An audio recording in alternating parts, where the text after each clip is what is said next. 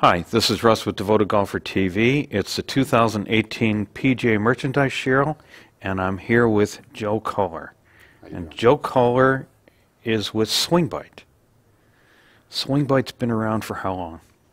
About 7 years. About 7 years, yeah. You know, I was incredibly impressed with this technology when it first showed up.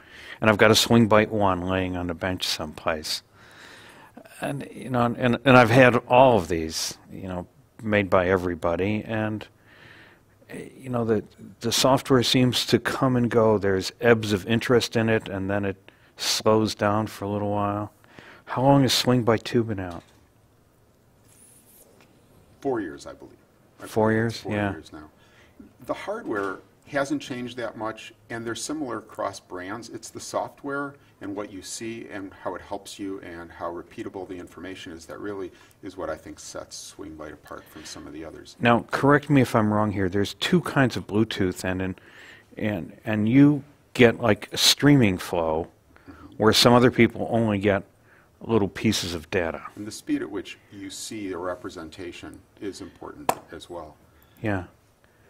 So when you're streaming, you can actually see the whole swing.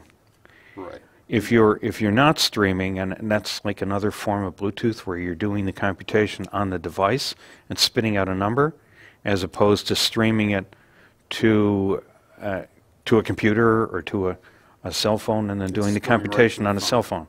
Right. Did I get that part right? Yeah. Yeah. That's right. Yeah.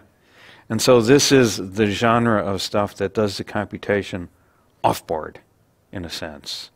And that gives you much more power. It gives you much more information and at a more rapid rate. Yeah. It's very versatile. It works with any club in your bag. Mm-hmm. You've seen some devices where you attach your phone to the shaft. Well, you know, that's great for putting, not so good if you're going to attach it to a driver and going to launch your phone down the driving range. Yeah, yeah. And it adds a lot of mass. This is less than an ounce, and it attaches at the butt of the grip where you don't... When you say less than an ounce, how many grams? 26. 26 grams. 28 grams in an ounce. Okay, so we're talking about 3-4 times the weight of a grip. Right? Okay. Yeah, 8-10 grams for grip. Yeah, yeah. But the higher up it is, the less it affects the way the club swings. Yeah. Naturally.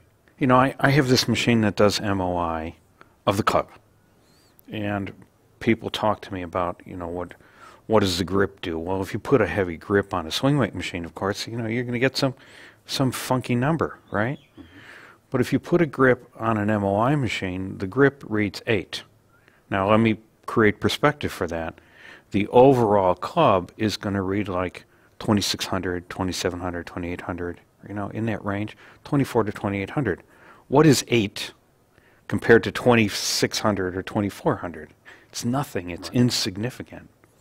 So, you know, so now we're talking about, instead of 8, we're talking about 4 times 8, 32.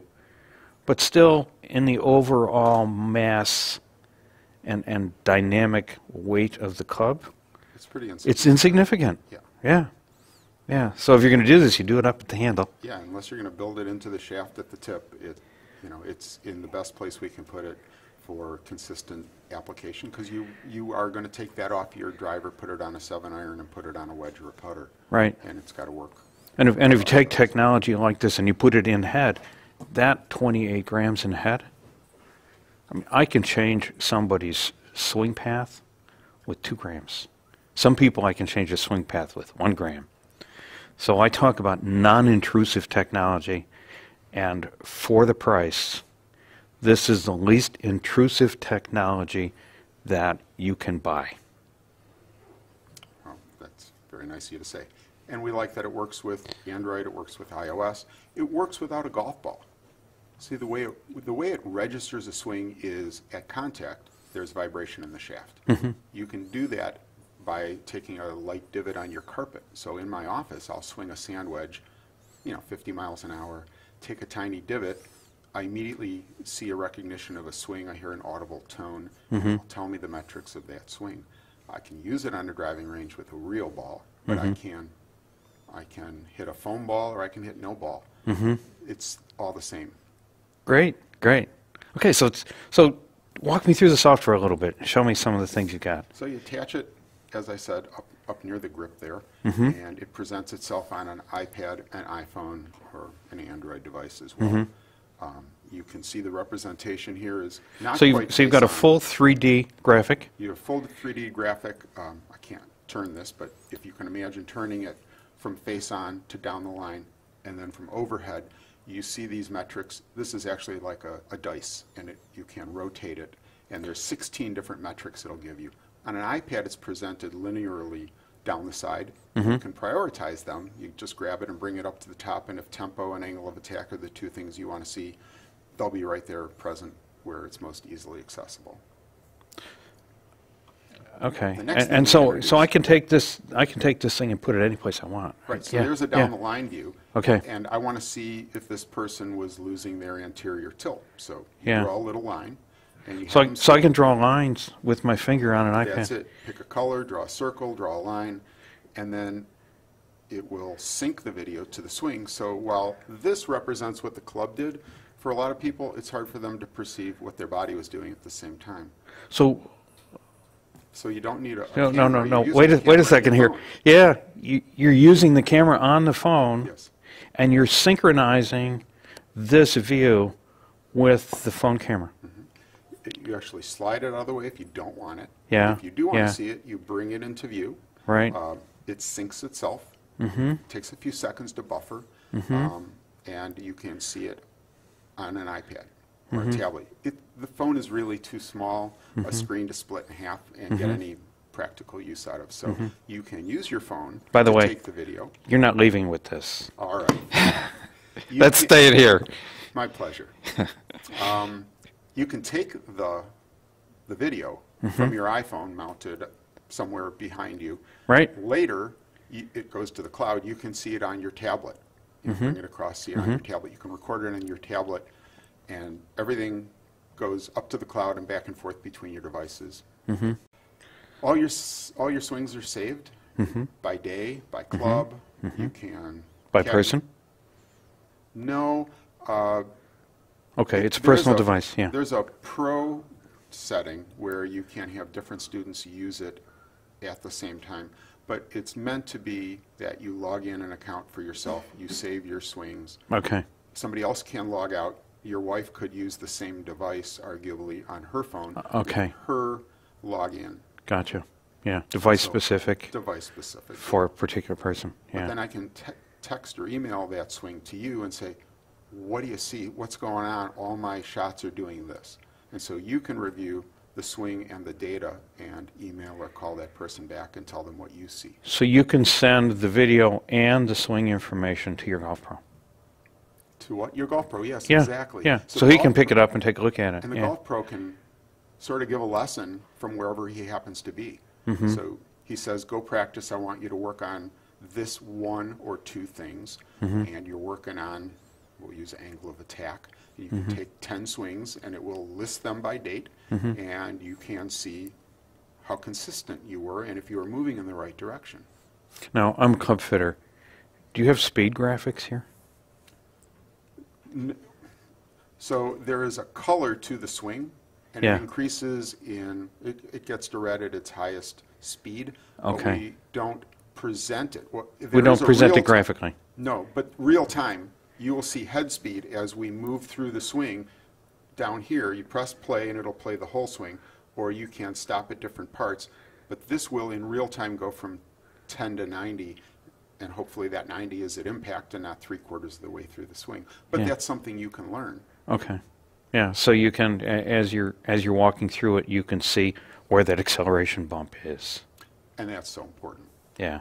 because that needs to happen at just the right moment Yeah. to transfer the energy to the ball. These are the overhead lines I was just talking about. If you imagine that club, this would be slightly laid off so the butt is pointing on the other side of where you're standing, past the ball. But the path back through is very parallel.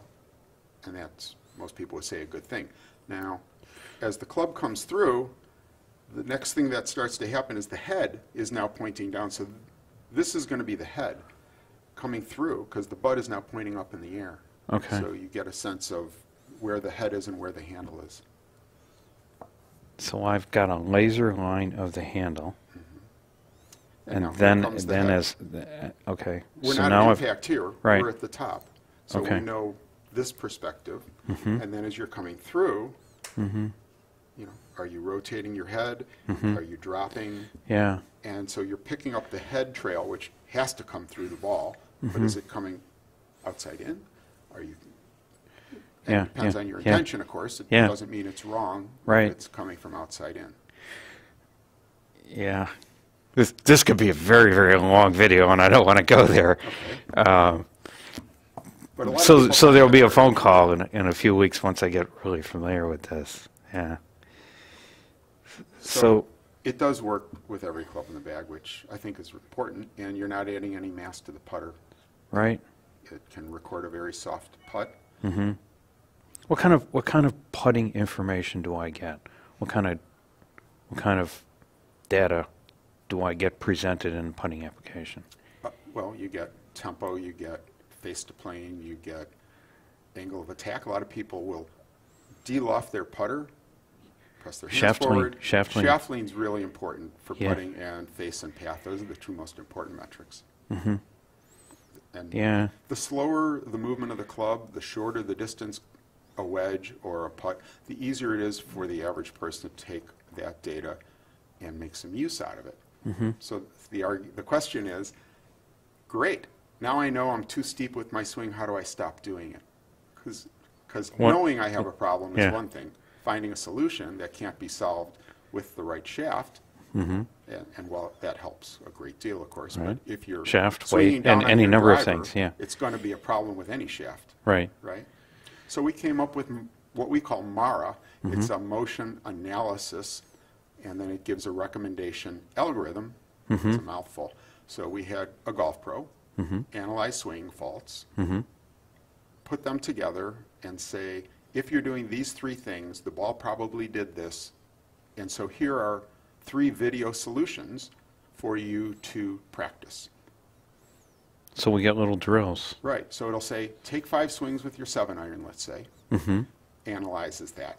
Mhm. It's going to give you some suggestions of what you aren't doing in terms of somebody's idea of a perfect swing. Yeah, your right elbow is too low, right? That, whatever Yeah, the yeah. idea is that this coach has decided, you know, Jim Hardy says this is the way you should be swinging a 7-iron, and if you've got a flying right elbow, here's a You're drill. going outside in, Yeah, right? right, Yeah. exactly. Or Yeah. if you're losing your posture, this is probably what you're doing, or here are 3 things to work on. Yeah, yeah. If And you so break posture, guess what? I'm fitting you upright.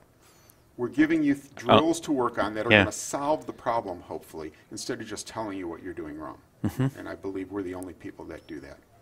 That's great, and that's a video solution that you can pick up on your phone. Is Yeah. that streaming into you, or is that Yeah, it's a connection at this point through Okay. YouTube videos. okay? So internet connection is important for that.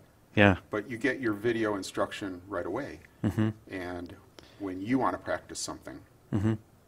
Now, you guys have done some work on club fitting, yeah, and yeah, and, we and you've worked with a partnered couple with of some people, right? Yeah, Cleveland has a wedge fitting system. Mm-hmm. To take a few swings, it decides the angle of attack, how much bounce is necessary based on what the pro understands you're looking for. Or you play on really wet turf, you may need more bounce anyway, but here's how you swing. This is the club of Cleveland's that is best for your type of swing. And so that's through Cleveland using your device. That's not Rixon something. did something similar with ball fitting. Oh, really? Mm-hmm. Yeah. Interesting. The other So, really yeah, okay. interesting thing that we offer, if you don't use the virtual coach side of this, Mm-hmm. is something we call dial it in. So on that earlier slide where you could see the 4 boxes across the top of the page, if Mm-hmm. there's a particular metric you want to work on, and we'll use path or tempo, you press and hold the cube for a second, it brings up a new page that it's called dial it in. So if your perfect tempo is 2.8, Mm-hmm. you know, 2.8 times longer on the takeaway than the downswing, Mm-hmm. you can set how tight a parameter you want to be considered successful for you. Mm-hmm. So you take 10 swings, and if you say 2.5 to 3.2 is acceptable, anything below 2.5 or above 3.2 will give you a negative tone. Ideally, you'll see or hear 8 or 9 positive tones during that 10 swing dial it in session. Retail? $169 retail. No monthly. Yeah, it's yeah. free. You know, I'm thinking about some other pieces of exotic software that fire off tones and what they cost. Add a zero. or That's two. why I asked that. Yeah, that's why I asked that question. Add a zero or two is right. It's an awful lot of information for very little money. Yeah, You yeah. can use it anywhere. Use it in your office. And non-intrusive, probably the least intrusive device that I know of. And a nice little alignment line on the top of it, so as you look down the shaft, you see a white line should be parallel to the leading edge, so you know it's squared up, so it knows where you're aimed. You can't aim the face 20 degrees left. If your target is straight ahead of you, it only knows so much, so it assumes you line yourself up as one would expect. So That's it right there. That's your little white line? That's it. Yeah. And so this is the top, and you just line it up that You way. just look in the faces right here. Right. But if you then turn it, that turns also, so it then assumes your target line is off there. Yeah. Yeah. Great stuff. Thanks. Joe, thanks for spending time with us. My pleasure. And enjoy your new Swingbyte. yeah, I will, and I know that I'm going to be looking forward to exploring use of this as a fitting tool as we move forward here. I'll look forward to hearing about that. Yeah.